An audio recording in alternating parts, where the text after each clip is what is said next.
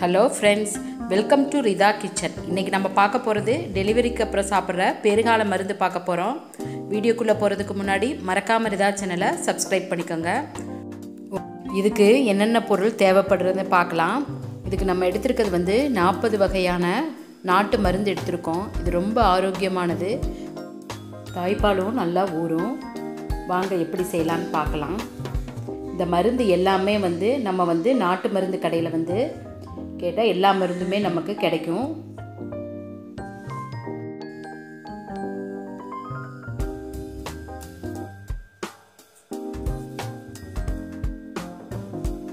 பாருங்கள், இதுதான் எல்லா வகையான மருந்தும் நான் ஒன்றா எடுத்து வச்சுருக்கிறேன்.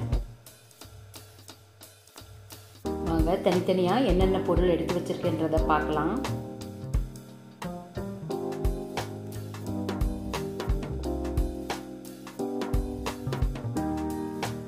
ஃபஸ்ட்டு எடுத்து வச்சுருக்கிறது விரலி மஞ்சள். இது வயிற்றில் இருக்க புண்ணெல்லாம் நல்லா ஆற்றும். இது 10 கிராம் எடுத்திருக்கேன். இது சதக்குப்பைன்னு சொல்லுவாங்க. இது யூட்ரஸ்க்கு அவ்வளோ நல்லது. நம்ம இந்த சதக்குப்பை சாப்பிடும் போது யூட்ரஸில் உள்ள அழுக்கெல்லாம் அப்படியே வெளிவரும். இது ஒரு 10 கிராம் எடுத்துருக்குறோம்.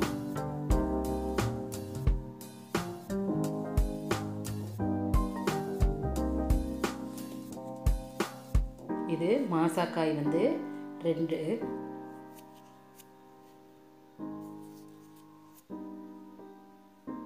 இது சின்ன வெங்காயப்பட்டை. இது ஒரு 10 கிராம் எடுத்திருக்கோம். பாருங்கள், இந்த மாதிரி இருக்கும். கொஞ்சம் சின்ன வெங்காயம் டைப்லேயே இருக்கும். அடுத்து மஞ்சள் கடுகு. கடுகு அவ்வளோ நல்லது. வயிற்றில் இருக்க கசடு எல்லாம் வெளியே வந்துடும். நம்ம பூண்டு குழம்புலையும் இந்த கருப்பு கடுகு சேர்த்து நம்ம சாப்பிட்டோம்னாலும் அவ்வளோ நல்லா ஆரோக்கியமாக இருக்கும். இது அக்ரஹாரம்னு சொல்லுவாங்க.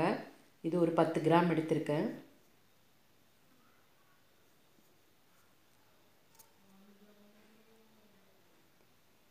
மிளகு 10 கிராம்.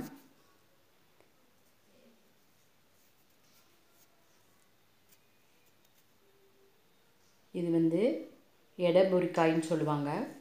இது சின்ன சின்னதாக இருக்கும். வலம்புரிக்காய் கொஞ்சம் பெருசாக இருக்கும், அதுவும் எடுக்கணும். இது ஒரு 5 எண்ணம். எடம்புரிக்காய் ஒரு 5. இது வால்மிளகு. வால்மிளகு 10 கிராம். பாருங்கள், மிளகுலே கொஞ்சம் வால் இருக்கிற மாதிரி இருக்கும். இதெல்லாம் வாயுவுக்குலாம் ரொம்ப நல்லது. அடுத்து வெந்தயமும் 10 கிராம் எடுத்திருக்கேன். வெந்தயம் நல்லா உடம்புக்கு நல்ல குளிர்ச்சி தரும்.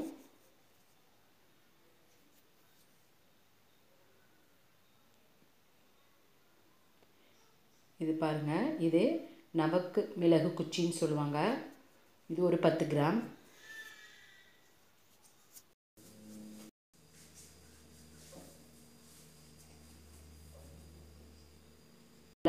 போகிறதுக்கு இது பெருங்காயம் இந்த மாதிரி கட்டி பெருங்காயம் தான் எடுத்துக்கணும். ஒரு 5 கட்டி எடுத்துக்கணும். சுக்கு ஒரு 3 பீஸ் சின்ன சின்ன பீஸாக சுக்கு ஒரு 3 பீஸ் எடுத்துக்கணும்.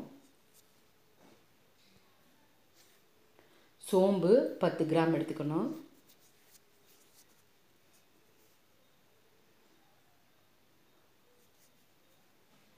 அடுத்து இது குரசாணி ஓமம்னு சொல்லுவாங்க. ஓமத்திலே இது கொஞ்சம் கலர் சேஞ்சாக இருக்குது, குட்டி குட்டியாக இருக்குது. இது ஓமம் மாதிரியே வாசமும் அடிக்குது. இது ஒரு 10 கிராம் எடுத்துக்கணும்.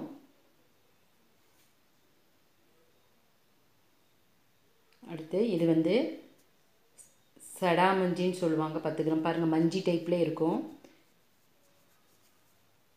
பாருங்கள், இந்த மாதிரி இருக்கும். இது ஒரு 10 கிராம் எடுத்துக்கணும். அடுத்து இது சித்திரத்தை 10 கிராம் எடுத்துக்கணும். இது ஜாதிக்காய் 2.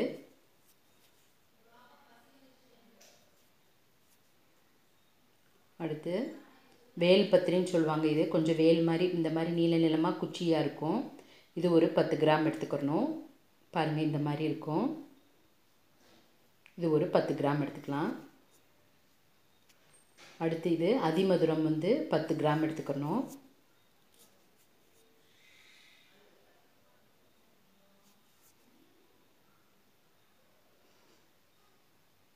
அடுத்து வசம்பு 5 கிராம். வசம்பு வந்து ரொம்ப ஜாஸ்தியாக எடுத்துடக்கூடாது, 5 கிராம் எடுத்தால் போதும். இது ஓமம் வந்து 10 கிராம் எடுத்துக்கணும்.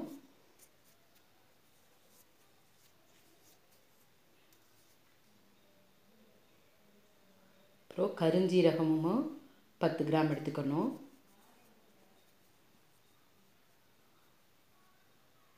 பாருங்கள். அப்புறம் இந்துப்பு 5 கிராம் எடுத்துக்கணும். இந்துப்பு வந்து பொடியாகவும் சேர்த்துக்கலாம், இந்த மாதிரி கல்லாக இருந்தாலும் சேர்த்துக்கலாம். 5 கிராம். இதான் வந்து வலம்புரிக்காய் 10 கிராம் எடுத்துக்கணும். பாருங்கள், நல்ல நீள நீளமாக இருக்குது பாருங்கள். இடம்புரிக்காய் வந்து கொஞ்சம் சின்னதாக இருக்கும், இது வலம்புரிக்காய். இது வந்து பெரிய வெங்காய பட்டைன்னு சொல்லுவாங்க, அந்த பட்டை இல்லை, இது பெரிய வெங்காய பட்டை. இது ஈஸியாக நமக்கு உடைக்க வந்துடும், இதோட ஸ்மெல்லே வந்து வேறு மாதிரி இருக்கும். இது ஒரு 5 கிராம் எடுத்துக்கணும். சீரகம் வந்து 10 கிராம். அடுத்து வெள்ளை மிளகு, மிளகுலே இது வெள்ளையாக இருக்கும், வெள்ளை மிளகு 10 கிராம். இது வந்து திப்பிலி 10 கிராம். திப்பிலி பாருங்கள், இந்த மாதிரி இருக்கும், குட்டி குட்டியாக இருக்கும், இது ஒரு 10 கிராம். இது வாய் விலங்காய், இது ஒரு 10 கிராம். இது கேஸ் ட்ரபிள் அந்த மாதிரி இருந்தால் அதுக்கெல்லாம் வந்து நல்லா மருந்து இது. இது ஒரு 10 கிராம். இது வந்து கடுக்காய் பூன்னு சொல்லுவாங்க, இது ஒரு 10 கிராம். பாருங்கள், கடுக்காய் வேறு மாதிரி இருக்கும், இது கடுக்காய் பூ. கடுகு ஒரு 10 கிராம். குழந்தை பெற்றவங்களுக்கு கடுகு வந்து ஒரு அற்புதமான மருந்து, ரொம்ப நல்லது. எல்லாத்துக்கும் கடுகு சேர்த்துக்கிட்டோம்னா அந்த வயிற்றில் உள்ள கசடெல்லாம் வெளிவந்துடும். பட்டை 5 கிராம், நம்ம யூஸ் பண்ணுற பட்டை தான், இது ஒரு 5 கிராம். ஏலக்காய் ஒரு 10, கிராம்பு ஒரு 15.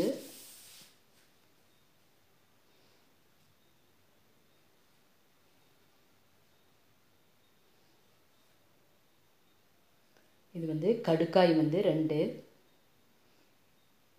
கடுக்காய் உடைச்சி அதில் உள்ள இதை மட்டும் எடுத்து நம்ம யூஸ் பண்ணோம். இது வந்து கப்பகடை சீரகம்னு சொல்லுவாங்க, சீரகம் மாதிரியே இது வந்து காட்டு சீரகம்னு சொல்லுவாங்க இதை. இது குரசானின்னு சொல்லுவாங்க, இது மாத்திரை மாதிரி கிடைக்கும், அதை வந்து ஒரு 7 மாத்திரை குட்டி குட்டியாக எடுத்துக்கணும்.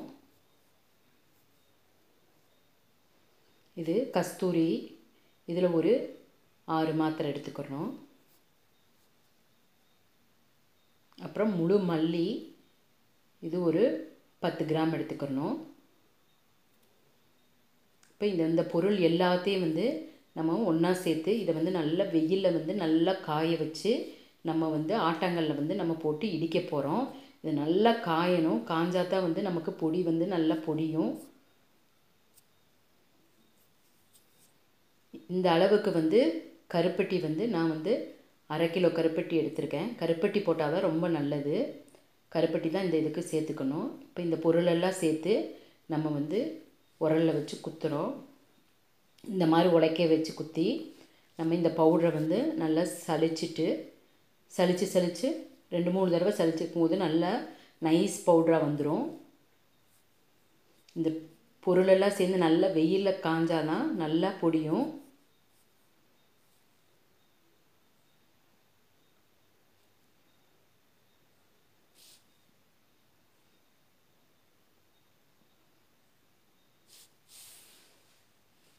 இப்போ ஓரளவு பொழிஞ்சிருச்சு. இப்போ இதை சலிச்சுக்கலாம். சலிச்சுட்டு மறுபடியும் கப்பியை போட்டு நம்ம இடித்தோம்னா நல்ல இந்த மாதிரி நைஸ் பவுடராக கிடைக்கும். நல்ல நைஸ் பவுடராக இருக்கணும், அப்போ தான் வந்து நம்ம வந்து லேகியம் செய்யும் போது நல்லா நைஸாக இருக்கும். இப்போ இது கூட வந்து நம்ம கருப்பட்டியை வந்து நல்ல சின்ன சின்னதாக சொரவி அதையும் சேர்த்து அந்த பவுடரையும் கருப்பட்டியும் சேர்த்து நம்ம மறுபடியும் இடிக்க போகிறோம். பாருங்கள், இது மாதிரி நல்லா துருவி வச்சுக்கிட்டு இப்போ கருப்பட்டியும் அந்த சலிச்சு வச்சுருக்க பவுடரையும் சேர்த்து நல்லா போட்டு இடிக்கணும். இடிச்சிட்டு நல்லா கருப்பட்டிலாம் வந்து நல்லா நைஸாகணும். இதெல்லாம் ஒன்றா இந்த பவுட்ரும் கருப்பட்டியும் சேர்ந்து நல்லா மிக்ஸ் ஆகணும், அது வரைக்கும் இடிக்கணும். நமக்கு கையில் வந்து கொழக்கட்டை பிடிக்கிற பக்குவத்துக்கு வரும்.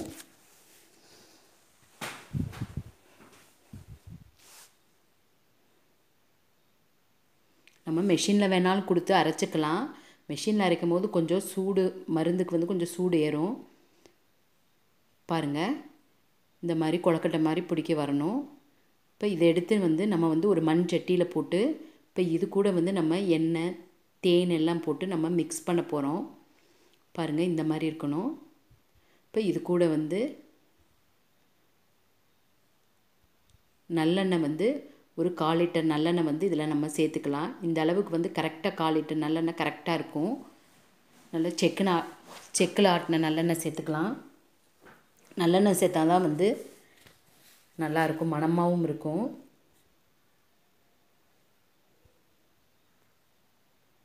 இப்போ இதை நல்லா மிக்ஸ் பண்ணிவிட்டு, இது கூட வந்து தேன் வந்து கொம்பு தேன் வந்து ஒரு 1/4 லிட்டர் கொம்பு தேன் சேர்த்துக்கலாம்.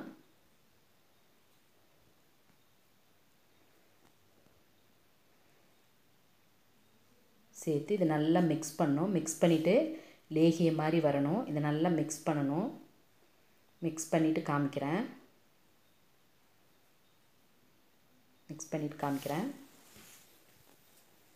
பாருங்கள், இந்த மாதிரி நல்ல லேகியமாக இருக்கணும்.